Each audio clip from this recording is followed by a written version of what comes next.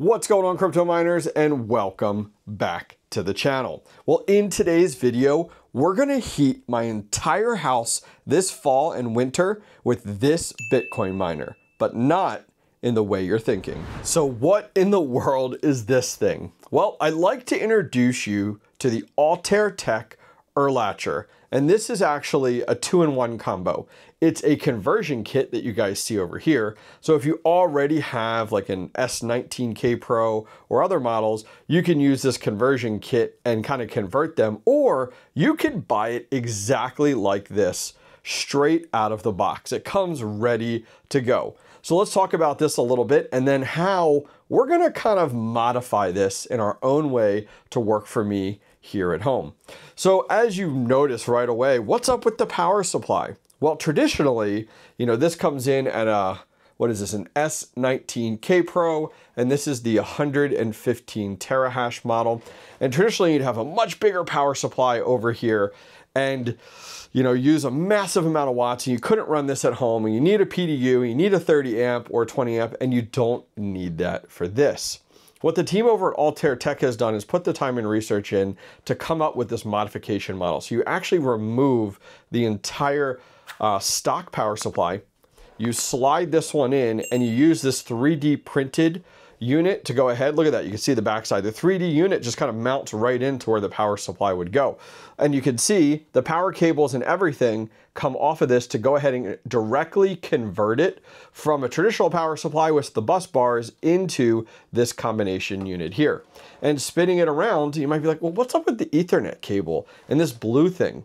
This blue thing is actually a Wi-Fi adapter. So it allows you to go ahead, gets power directly from the power supply, and then takes an Ethernet connection, like in this scenario, which a normal unit uses, and allows it to be wireless. So it takes wireless, converts it over to Ethernet. I am gonna remove this because I don't need it, because I am right near a plug, but we are going to just leave it in place so we don't lose it. But it's a nice feature because you could put this anywhere you want.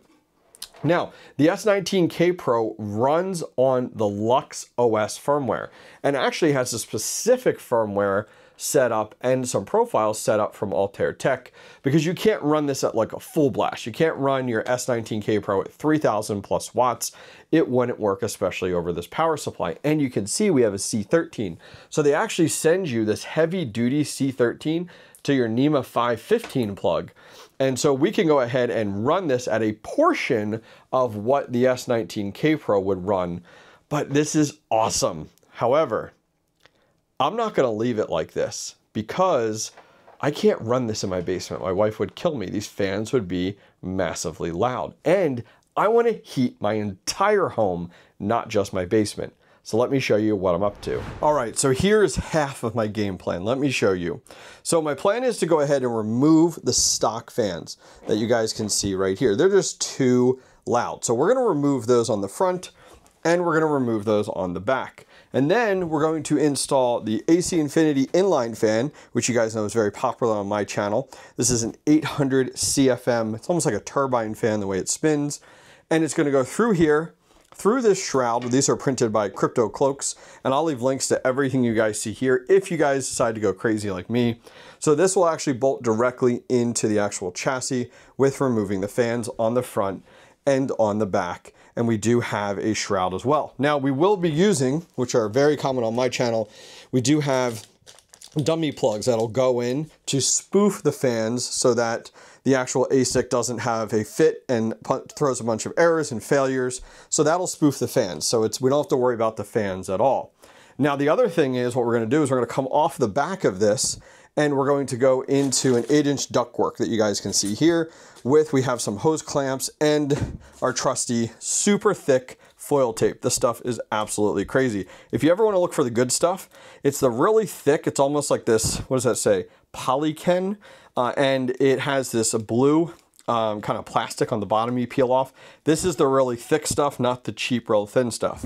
But then, after we flow all the way through, so we're gonna pull air from inside my basement, use it to cool the ASIC. Now, we're not gonna be able to go ahead and quiet and cool down the power supply. It's just not gonna work out with the shroud system, but it's gonna go through, cool our ASIC miner, go through the ductwork and then into this collar here.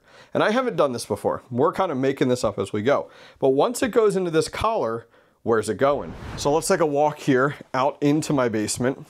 And where are we gonna put this collar? Well, let's go ahead and move these doors here. And here's my game plan. So here is my home furnace setup. And to give you guys an idea, this is our return duct coming down from up top here. You can see it's coming down and then it drops down and makes a straight 90 through a filter. This is just a traditional filter. I might actually replace the filter while I'm at it here, and then goes into my system. So I want to keep this going. I want to use the blower to go ahead and push the heat around my house. So what I'm going to do is I want to take this collar and cut this directly into my return duct. And we'll go ahead and use that tape it all up and everything. And my thought is to take this table and put this table right over here and go ahead and duct that hot air into the return duct. That hot air will then be sucked down, go through the filter, and then into the furnace, which won't make the furnace kick on or anything, because it's going to read the temperatures are coming through the house warm enough, and then blow that air back through up and through the house, which will then put it through all the vents. Now, this is kind of the first stage of this. There's a whole home assistant and home automation system that can adjust the hash rate based off of the home's temperature. I'm looking to get into that in the future. All right, so check out this mad scientist stuff right here. So everything came together pretty dang good. So here's our inline fan, and this shroud, this is just a shroud cover. It's 3D printed there. But we have our inline fan, and we actually have our manual fan controller if we need that, which is nice there, it's magnetized. We have our tape in place with our shroud, and I wanted to keep this open to show you guys. So here's the dummy plugs, and S19K Pros are really goofy. That's just marker, by the way, because they have the traditional 4-pin fan. These are just those little spoofers. You guys can see here, and it just slides in traditional fan port. And then they have the weird square ones. I don't know why they have a hybrid of half and half, really weird. So we have those additional fan spoofers here, in there, and then you can actually see how the actual power supply adapter works, how it actually just goes into these terminals here, which you normally would have the power supply, hooked up to, and then you have your bus bars come across. So we have that done into our shroud, into our 8-inch ductwork. So now we're ready to go ahead and install our collar. All right, check this out. So I went ahead and ran our Ethernet from here back through, and this is all just in place temporarily, kind of a proof of concept, make sure everything works as we expect, and over into a network switch in the closet over there. And then what I did was, as you guys can see, our ductwork runs from the back side right into that collar, and it's all taped up with that tape, all heavy duty. You can see we actually cut out the ductwork there. Worked out perfectly, actually, just using the collar as a kind of a template there. Now, what I did do is over on my Nest system, I do have the fan on all the time, which is exactly what we want. And it's actually 69 degrees currently right now in the house. So I want to show that as a good proof of concept. We're going to do a dB level down here just to see how loud is this unit once we get up and running. I did go ahead and grab my watt meter, plugged it in right here. So right now, let's see if I can pull this up. We're using 13 watts right now for my inline fan, running at a speed of 3. And here's our other plug to go ahead and let's get the miner plugged in.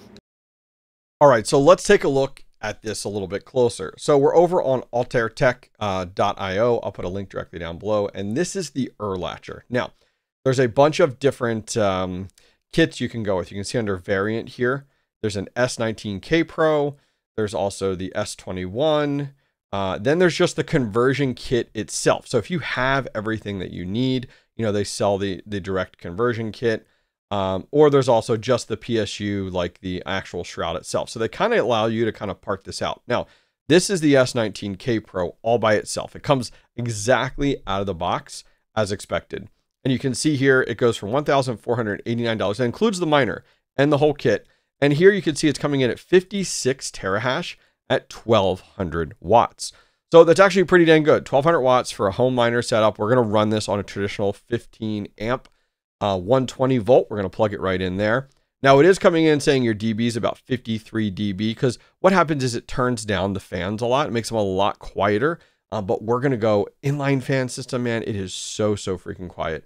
And at 56 terahash, this should work out perfectly. I mean, it should work out great. I'm looking forward to it. Now, Other things, if you need any other accessories, come on over here to my website, thehobbyistminer.io/where to buy. You can click up top under mining accessories, and we have a bunch of the things that we're talking about. So the inline fans, those are available over here.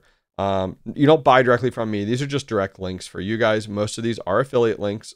The shroud, the intake shroud, the cover, the dummy fans are over here. So you can see, you know, the inline fans about another $159. So these things do add up. The spoofers you can find right over here as well on Amazon, maybe $20 or so. The shroud, now the shroud we actually get from Crypto Cloaks. They have an 8-inch shroud, which is this guy right here. You can pick your color. I just went with traditional black.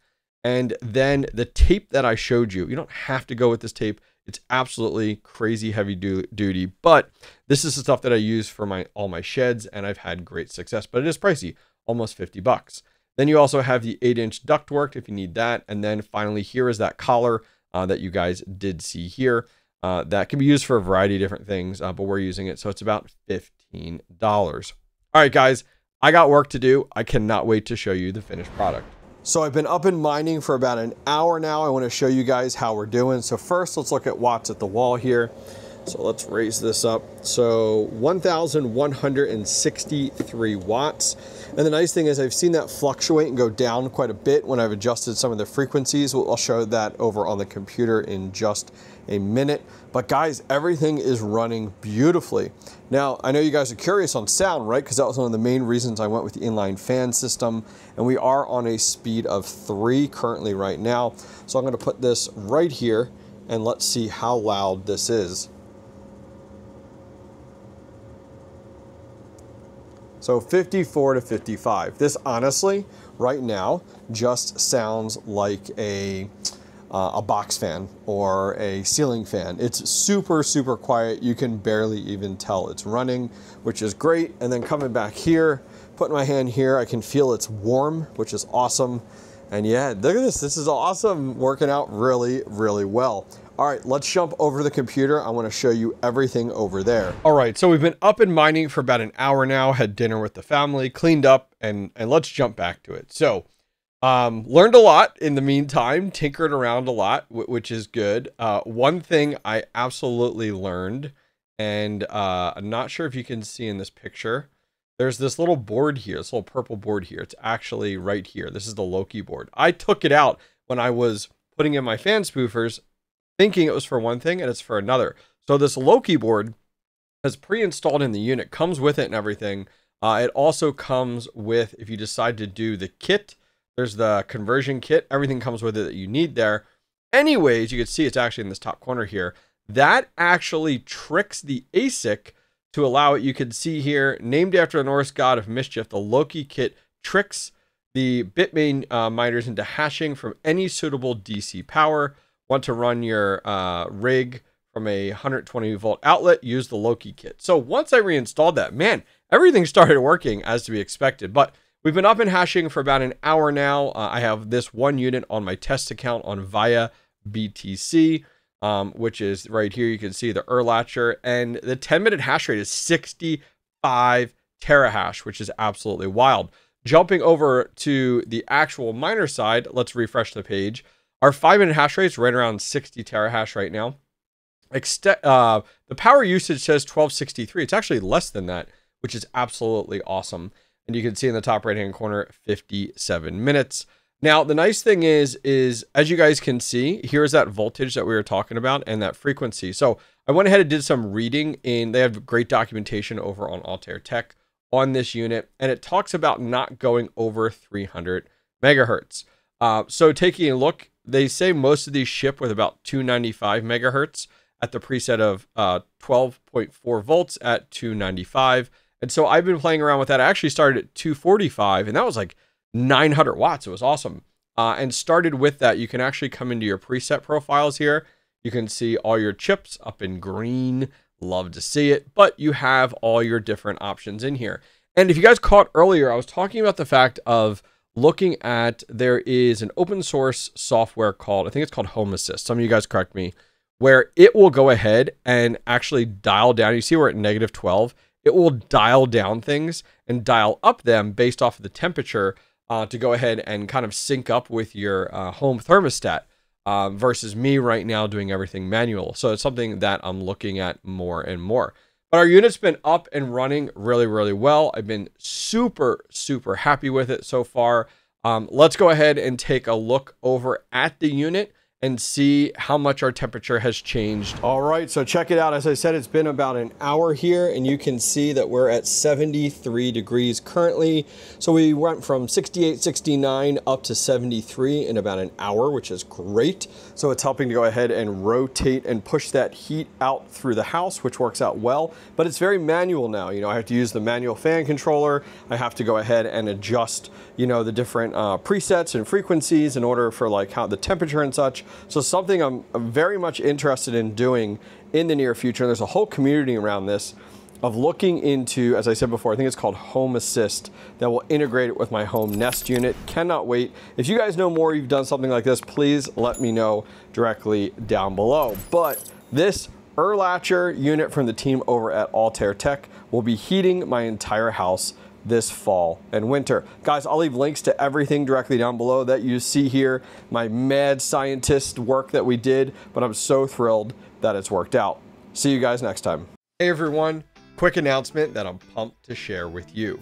I've officially teamed up with the Mining Disrupt crew to help spread the word about one of the biggest crypto mining events of the year. Mining Disrupt 2025 is coming up fast, and this time it's happening in Dallas, Texas. I've personally attended the last 3 years, and I can tell you from experience, if you're serious about mining, this event delivers. Whether you're a home miner just getting started, managing a mid-sized farm, or running a full-scale hosting operation, Mining Disrupt brings the community together under one roof. Expect major hardware launches, inspiring talks from industry leaders, opportunities to meet fellow miners, connect with content creators, and brand new this year, a mining farm tour. Tickets are available right now, and use the code HobbyistMiner at checkout for 20% off. Just click the link in the video description or scan the QR code on the screen right now. Listen, I'll be there, and I'd love to see you too. Let's make it a week to remember. Mining Disrupt 2025. Here we come.